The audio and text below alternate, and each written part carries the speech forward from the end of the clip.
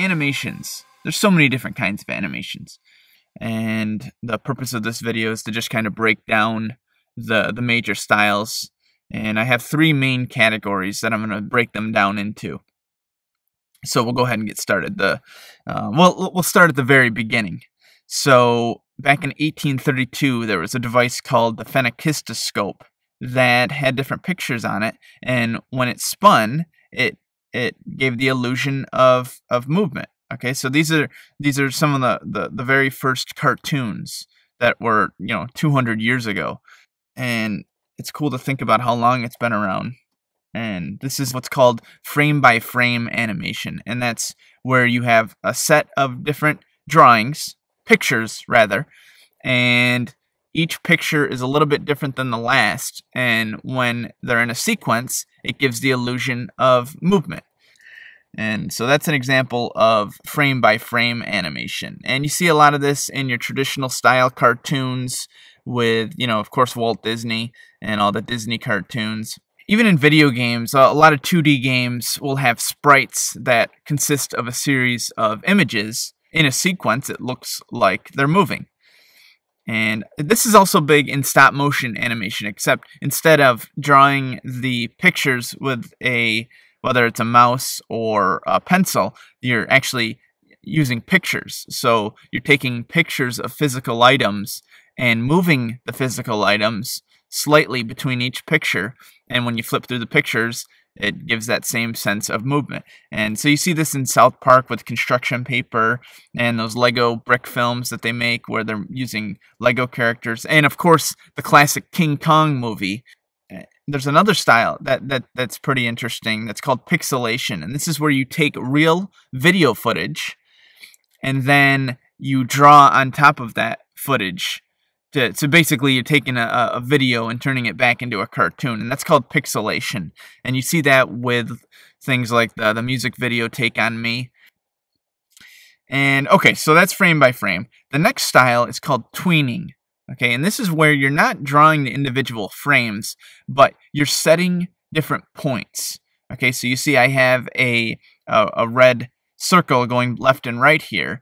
So I set 2 points, and I set the program to just go in between the 2 points, and that's where the term tweening comes from. It's going in between the 2 points.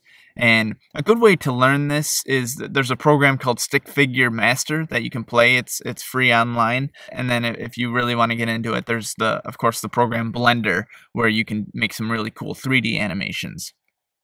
Okay, which brings me to CGI, which CGI is a great example of this tweening style of animation. Now, you can have a full-on 3D environment, which would be CGI, but if you take a 3D animation and put it on top of video footage, then it's not technically CGI. In that case, it's VFX, okay, visual effects.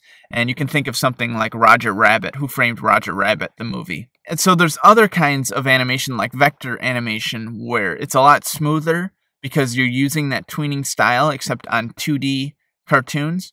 And so something like Family Guy would be an example of vector animation, and that's why it looked so smooth.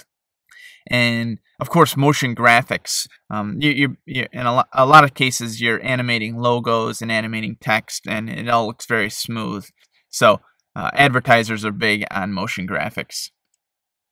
All right, another style of animation, and this is an interesting one, and I think we're going to see more and more in this as we go on. So programmed animation is where you're actually using code to animate something. So you see here I have a fish that I programmed using the Scratch coding language to create. Sort of like animating with words. So you're giving the computer instructions, and then the computer is animating the particular items. So that fish would be an example of something that I coded. And you can do this in 3D as well. You can see at the top there I got Alice 3D, where I programmed a simple 3D model to move around. But there's also a gray area where you can have animations made in a traditional program like Blender, and then you incorporate it in your application So technically it's a programmed animation because it's being called on by code, but the animation itself is being made in a traditional style. They're actually using artificial intelligence to create video footage that looks very real, but is in fact an illusion. And so I think this is going to be a really interesting um, uh, concept in the future. I hope you enjoyed this video, and I hope to see you next time. Have a good one.